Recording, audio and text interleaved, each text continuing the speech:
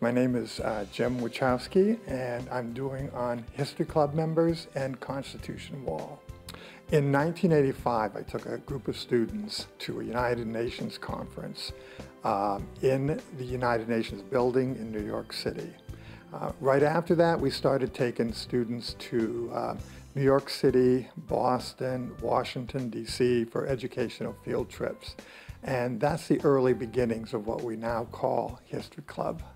History Club has done a lot of projects over the years. We've honored our veterans on a yearly basis, and we've also raised a lot of money for local charities, which I'm very proud of. Three major projects have been undertaken by History Club members. One project is the 1991 Persian Gulf Memorial, and that is a memorial to those Corry graduates who served in the Persian Gulf War.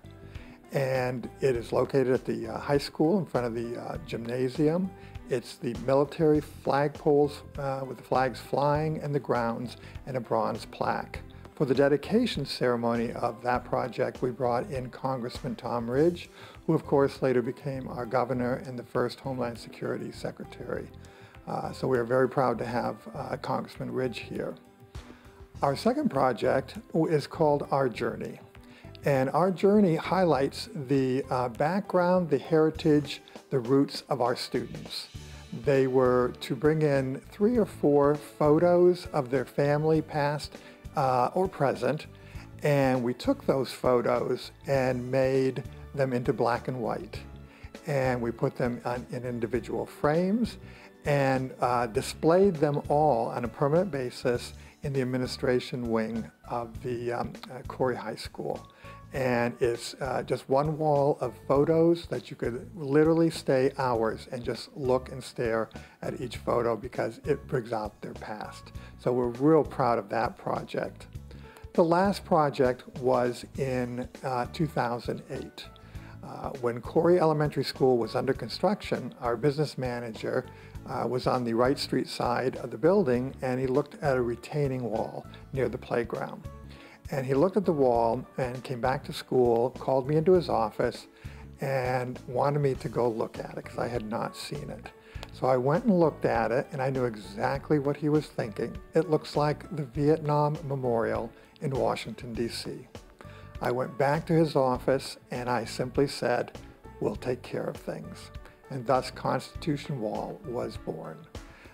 My students sold plaques.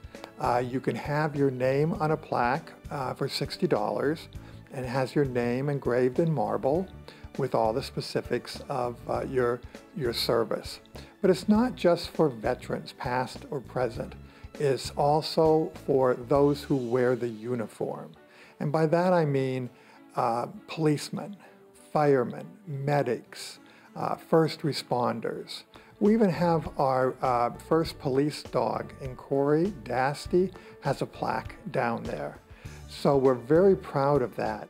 Throughout the years, History Club has been a very, very big part of our community, a very big part of our school.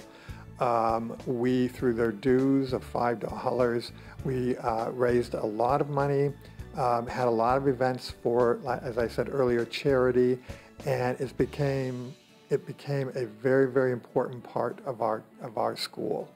And what makes me very proud is the students have always given back to our community.